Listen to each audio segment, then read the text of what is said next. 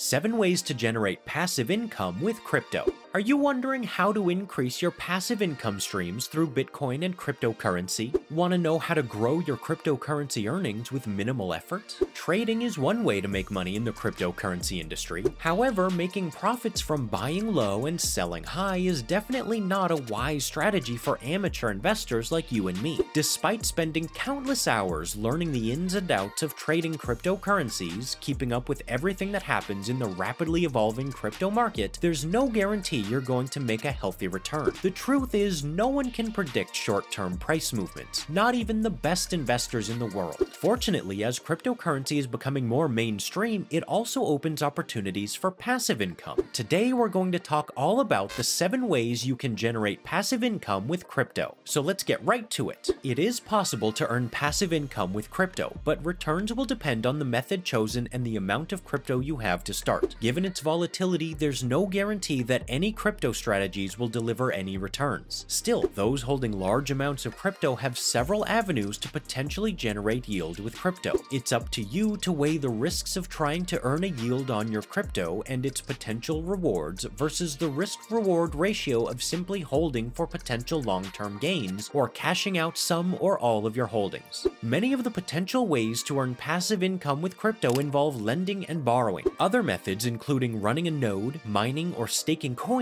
are more technical. Here are 7 ways to earn passive income with different types of crypto. Number 1. Proof of Stake (POS) staking. Proof of stake is a consensus method used in blockchain technology that serves as an alternative to Bitcoin's proof of work. POS networks agree on which transactions are valid through a process that involves nodes locking up or staking large amounts of tokens for a time. Crypto staking replaces the role of mining. Instead of miners receiving new block rewards as in POW, validators receive new block rewards in POS. Validators don't need expensive computer hardware, but they do need to have sufficient tokens to have a chance at adding the next block to the chain. Many networks require an initial investment before allowing staking. Some popular types of cryptocurrency available to stake on large exchanges include Cosmos (ATOM), Tezos (XTZ), and Cardano (ADA). Number 2. Interest-bearing digital asset accounts. A number of service providers allow users to deposit their crypto and earn a yield on it, as they might with a savings account.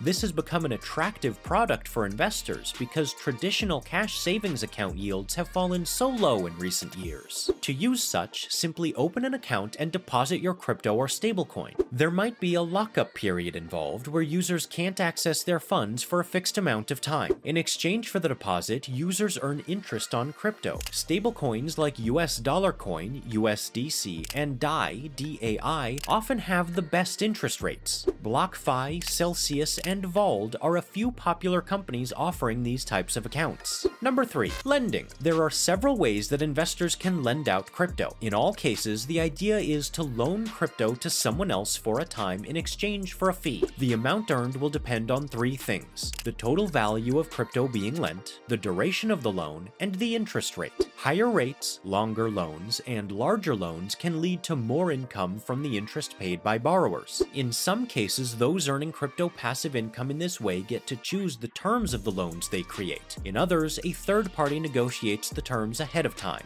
Margin lending is lending crypto to traders who want to trade using leverage from borrowed funds. This allows traders to amplify their positions with those assets and repay the loans with interest. Crypto exchanges handle most of the details on your behalf in this case. Users only need to make their digital assets available. Centralized lending involves relying on the lending infrastructure and terms set by a third party. In this case, the interest rates and lockup periods will be fixed ahead of time. Users must deposit their crypto to the lending platform before earning interest. Decentralized lending, also known as DeFi lending, this option involves using lending services directly through the blockchain. There are no intermediaries, and lenders and borrowers interact through smart contracts that automate interest rates. Peer-to-peer lending. Platforms that enable peer-to-peer lending make it possible for people to borrow from each other directly. Users first have to deposit their crypto into the lending platform's custodial wallet. Then they can set the interest rate, terms of the loan, and decide how much they'd like to lend.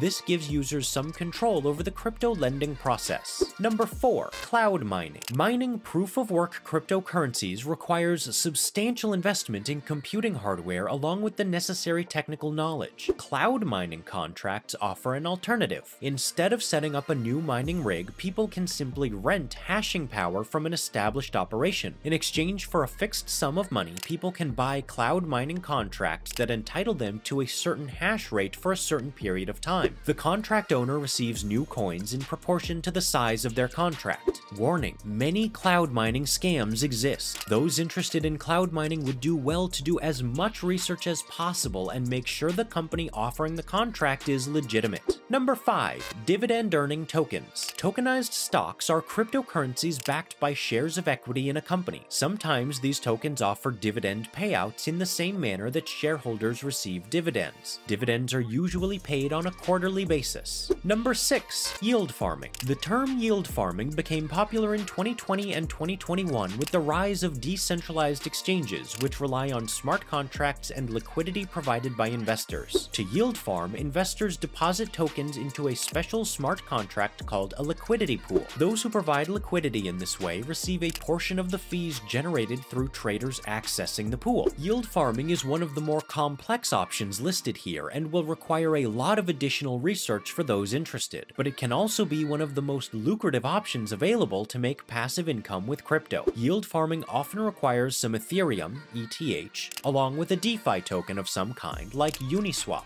UNI, or PancakeSwap, Cake, or possibly a stablecoin like Tether, USDT. Number 7. Running a Lightning node. The Bitcoin Lightning Network is a Layer 2 scaling solution that allows for lightning-fast, affordable micropayments at scale. The nation of El Salvador, which has made Bitcoin legal tender, uses Lightning for its Bitcoin transactions, for example. Lightning nodes facilitate these transactions. Those who run nodes receive a small portion of each transaction fee that gets routed through their node. Running a Lightning node generates a very little income. Because fees are so low, those who run a node might only make a few dollars per month in Bitcoin, or less. Some users have reported earning as much as $25 in one month though. This also depends on the price of BTC versus a user's local fiat currency. This method doesn't generate that much Bitcoin passive income. Most participants do it to support the use of Bitcoin as a medium of exchange. And as the Lightning Network grows and more transactions get routed through it, the income for node operators will presumably rise as well.